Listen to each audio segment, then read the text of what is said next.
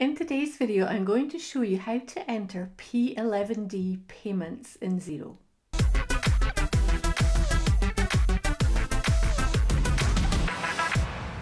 What do we mean by P11D payments? Well, first of all, what is a P11D? A P11D is a form that's submitted to HMRC by an employer detailing any benefits that your employees have had. So these benefits get added to your employees' earnings for the year, and as an employer you have to report them, and you also have to pay employers' national insurance. So when I say make P11D payments, what I actually mean is employers class 1A national insurance payments. So for example, if you've got an employee and they have a company van that they use for personal use and also fuel, you would report on P11D the value of that benefit, which would be £3,500 for the van and £669 for the fuel. That's for the tax year 21-22.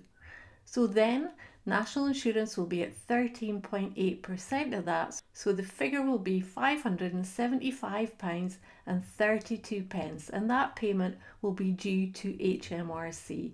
And I'm recording this on the 22nd of July, which is actually the day that the payment is due. So how do you enter that payment in Xero? So let's head into Xero and take a look. You've followed the instructions and you've made the payment to HMRC, and you've made it on the due date, which is the 22nd of July. So how would you enter that in Xero? Well, here's the payment to HMRC, and here is the amount because you had one employee who had a company van. So we're going to go over to the right hand side and we're going to say payment was to HMRC, and the code what you're looking for is employer's national insurance. So if I start typing in NIC, that's not the code I want. If I start typing ER, will I find it?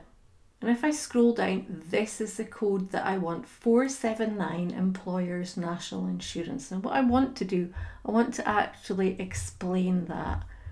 So if we go to our chart of accounts, we know that this is a cost to our business. So we know that the code we want will be an expense code, because we haven't recorded this as an expense already. So we need to record the payment as an expense. So when we go to our expenses and scroll down, we get to 477, which is salaries. And here's the code that we want, 479 employer's national insurance. Now, when I searched for NIC, that picked up a liability code, and I just want to show you that. It's this code, NIC payable, and that would be when you make your normal payments to HMRC, probably on a monthly basis related to your payroll. But this is a once a year payment back to my bank account, so I know I want to expense it, and it's code 479 employer's national insurance. If I put a description, I'll just say